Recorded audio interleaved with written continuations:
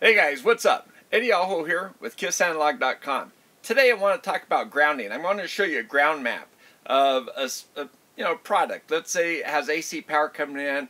We have an RF amplifier circuit card and a digital card and an analog card. And we want to power them up, okay? So power supply guy might come in and say, hey, why don't we do it this way? And let me show you. And what you want to do is you want to show people how you're going to give them the power and how you want to run grounding, okay? Trying to get the glares off this thing. So, okay, AC power comes in. We're going to go through an EMI filter and then to the power supply. I'm only showing the block diagrams just enough to show the grounding, how we're going to run power, and you know what the circuits are going to be referenced to, ground or return pass. Like what's going to be the return pass, how are we going to do that? Alright, so the input power, we're going to have line, neutral, and ground, okay? And the ground is going to be earth ground out there. And we know the service entrance, neutral and ground are bonded together. So that way, if our product, let's say, is in this big metal box, maybe it's a rack. And we have this box, the power supply, in one metal box. And then we have three more metal boxes, like an RF amplifier, some analog circuitry, and some digital circuitry. And all these things are mounted into maybe a rack or something like that, okay? So we know that if we have line voltage shorted to the metal chassis, we're going to get a short to ground and it's going to trip the breaker. So that's our safety ground and it's going to carry that fault current. But as it comes into the product, it's going to immediately go to a bolt. It's going to be tied to an E-lug, or that's an earth ground lug, or whatever you want to call it, but it's going to be tied to chassis. And so we're going to show the chassis symbol because that is telling us what's happening. We're tying that right to chassis, but we're also showing it's going into the EMI filter because we're going to do some filtering and we're going to do some common mode filtering. So we need Y capacitors tied to ground, from line to ground and neutral to ground. So that's why we have on this EMI card, we're showing a chassis ground because it's going to send that current back that way. Okay. Then we have our power supply, and the power, the blue and orange, as it comes to the line and neutral, as it comes to the EMI filter, it's going to be passed on to the power supply, not the ground. We're already done with that. We're going to pass the power into the power supply. And the power supply, this is going to be line filtered and neutral filtered at this point. So we could even show a return signal there if we want to. We could put primary ground there and primary and some other ground here or something if we wanted to show. If we're going to have enough circuitry tied to this, we might want to show a return path, a ground symbol, what I'm trying to say. I mean, the reason we like to use these ground symbols is because we can place them, they're like global signals. We can place them around the circuit without having to run a line to everything, right? So that's kind of like why we like ground symbols. Alright, so this is primary ground. And then we go through a transformer for our galvanic isolation for our secondary side. Now we have these three boxes over here. This box is going to be powered, the RF is going to be powered with the 8-volt output off the transformer. The analog will be powered with a 12-volt output off the transformer, and the digital by a 5-volt. But then we'll use a little DC-DC converter to get 3.3, maybe a linear regulator depending on the power level. And so we'll have 2 voltages coming over here. But they'll have the same return path. They'll still be on digital return. Ground is what we keep on saying, but I like to get away from saying ground all the time because it's all encompassing. It means everything. It brings a lot of confusion. But if we just say digital return, analog return, signal return, then we know what we're talking about. It's more descriptive. And our symbols show that on our schematics. And when we do our board layout, the software knows everything connected to this gets connected. Everything connected to this gets connected here. So it's important for our software as well, right? So, alright, so now what we have is, we have these three things here, and the RF I'm showing a chassis ground. Signal ground's coming over here, But the RF, this little metal box here, it likes to have low impedance ground, so everything likes to be straight to the chassis and use the chassis as ground. That's the way it's typically done, but anyway, so that's why I'm showing the chassis there.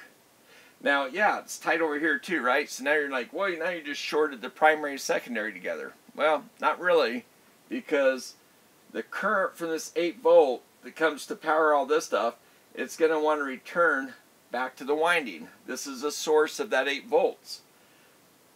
Yeah, it's touching here, but it's only touching there. There's no path from this point back to here, right? There's no DC path. So the current flowing from this winding is only going to stay in this circuit. And sure, if this circuit's scattered all around the board, which it wouldn't be, but if it was, then yeah, it could travel on some of these wires, which we wouldn't want it to do, obviously.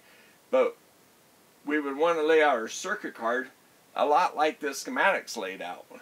And this stuff would be, all this isolated stuff would be physically away from all this stuff. Now sometimes power goes in the U-shape. Input comes in, wraps around, output goes out. So if all these guys wrapped around this way, you'd still have separation from those things, physical separation. So the currents would still want to stay in these loops here. Hopefully that makes sense. Now, as far as galvanic isolation goes, let's say we cut the power supply off right here, okay, and we take all these secondary windings, the 8-volt, 12-volt, the 5 and the 3.3, we take all those wires, let's say that's a connector, connector, connector.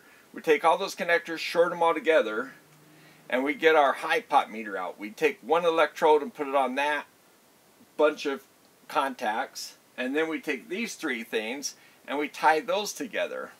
And we put our other high pot electrode on that, and then we do a high pot test. And we put high voltage.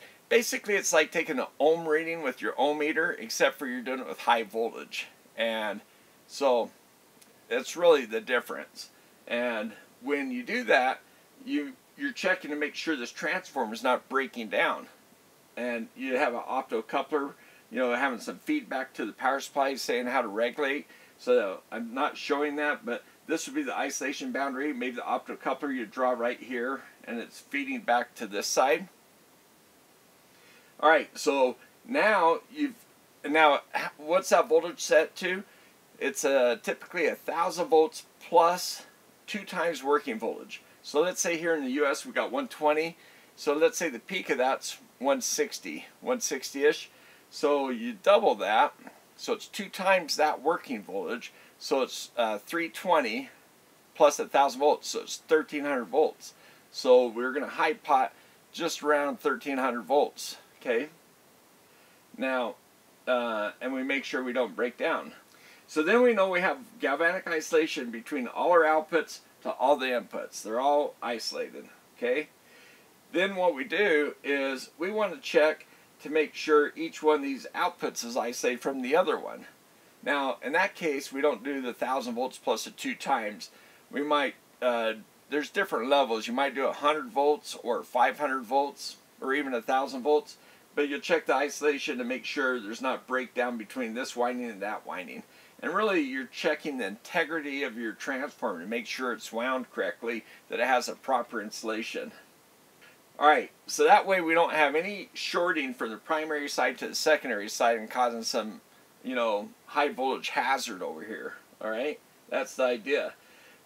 Alright, now let's put these 3 boxes back, connect them back up with our cables. Alright, if we do that, what we could do if we wanted is at this point we could take each one of these metal boxes and tie it to chassis, bond it to the metal. So all the metal's the same voltage potential. Well, now inside each one of those boxes we could take the chassis and tie it to the digital ground. Like say in the digital card, we could take the digital ground and tie it to the chassis at one point. Just 1 point tie. We can do the same for the analog. Okay, the RF's a little bit different, but let's say the analog and digital, we could tie those to the metal chassis. because we certainly want all the metal boxes tied together. We want all the metal at the same potential. They're all bonded together. All the metal boxes are bonded together. But now whether or not we take our returns and tie them to chassis, we could do that if we want to. Alright, so the reason you might want to tie your secondaries to your output is just so they're not floating around. So if there's a potential that somebody could touch your 5 volts, you know, if 5 volts is floating around, it could float hundreds of volts up.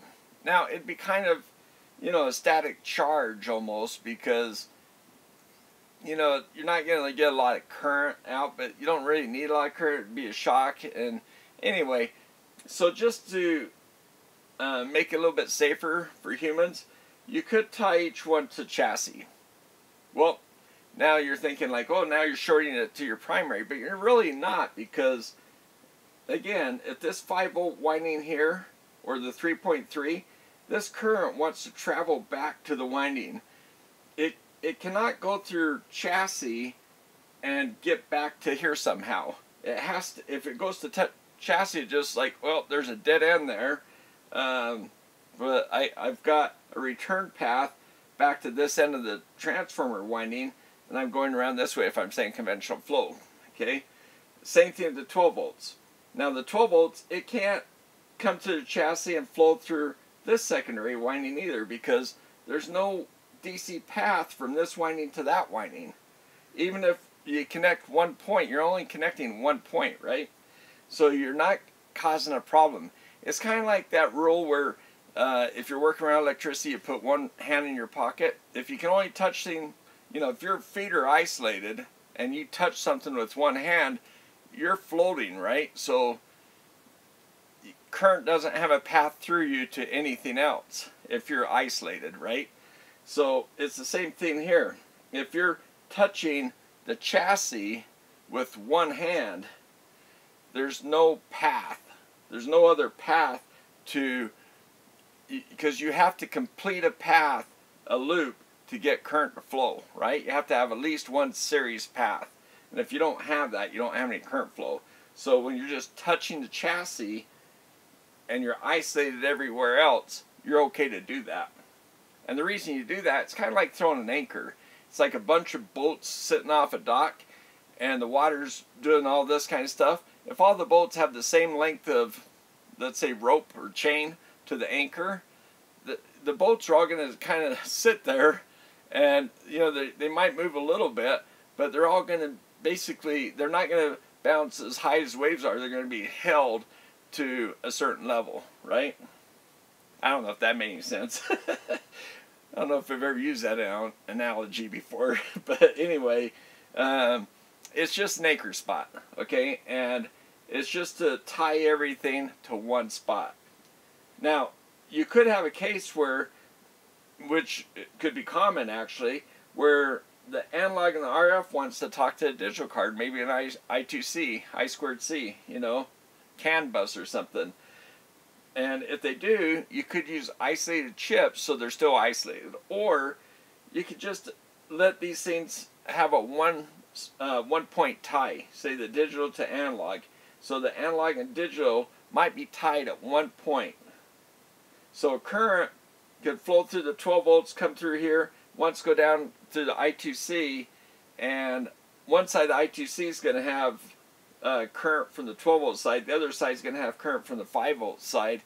And you know, if there isn't any crosstalk there, it's only right there, that's one point. So that's why you have a grounding map, so you go, wow, geez, the digital guy wanted to have I2C and we all have different grounds, how are we going to pull that off? So then you consider using isolated chips or just hard tying them at one spot here at the output. If you only have a single tie, the current in the circuitry here is still going to circulate and do all the stuff it wants to do. It's not going to really add a ground loop. It's possible that it does, so that's when placement of the I2C chips would be important, is to place them on parts where the current doesn't want to go that way. It's better, you know, it's going to want to travel in the tightest loop it can. I mean, so if you're trying to monitor the voltage of the input over here, and then definitely you'd want to go through an isolation chip. And you wouldn't want to run wires, And you want to be careful where you run your traces so you don't couple things from one side to the other. Because you can have galvanic isolation, but you can still couple magnetically and introduce noise into signals. So you don't want to do that. So there's no current flow in the chassis except for the exception of these white caps to this. And that's really the only place you have any current flowing in your chassis, because you really don't want any current in your chassis. Now, up here in the RF, he's kind of a special case, because all this circuitry wants really low impedance, meaning it's going to travel as short as it can. So all this RF stuff is going to be located. It's going to be located right here, all that current flow in the RF stuff. It's not going to travel around ground loops and that kind of thing, because it wants to be right here tight. And the 8 volt, where the winding that's generating the voltage for this is right here. So everything's going to stay right here. Okay? Now, if you did something and placed this RF card down here and cables crossed each other, then again, you're getting into that coupling thing. That's something different. That's not DC paths you're connecting. Well, it could be, I guess, depending on how you did it. But most likely, it's going to be a coupling problem. So you want things co-located and tight. So, hope that makes sense. Hope that was a good example to kind of show you the different ground symbols and how you might use ground symbols to show the return paths for circuits. Because other than this one, chassis and earth ground, all this other stuff is just showing return paths. They're identifiers for what return path you're on. Okay, primary return path, you got a power loop right here. Secondary, you got one here. Here's another secondary. It just happens to be called analog because it's different from this one.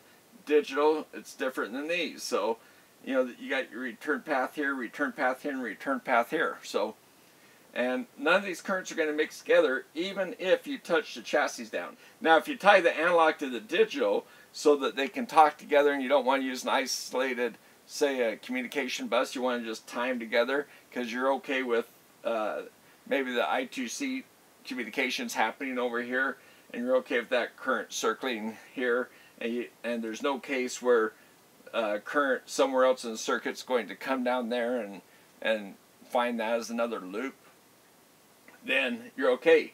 Now, if you set a temperature sensor, say up here on the RF circuit, and you're reading it down here, that line, if it crosses over all this stuff, then, you know, those are considerations you have to make, and you have to be careful on how you make those kind of connections. So sometimes temperature sensors are a problem, okay? Especially the kind of temperature sensors that tie to chassis. So those things can be problems, because now you're actually taking current from chassis and flowing it down here so you can read it. So yeah, those things can become problems, okay? So always be careful with any kind of device you're connecting to chassis that has current flow in it. Electric motors, let's say the analog is just motors or fans. Great to have isolated power to fans and motors, so you're not taking that noisy power and running it across your digital stuff or your RF stuff. Okay? Alright guys, hey, thanks for watching. Hope that made sense. And I want to give 2 thumbs up. I had to put the board down. Give 2 thumbs up to my patrons. Really appreciate you guys. Think it's awesome. And oh, you can become a patron. The link's down below. And I got a link below for the grounding video I did just before this one. I probably going to post this one in the morning. So I posted the grounding video today. So one day apart. Alright guys, hey, thanks for watching, and we'll see you next time.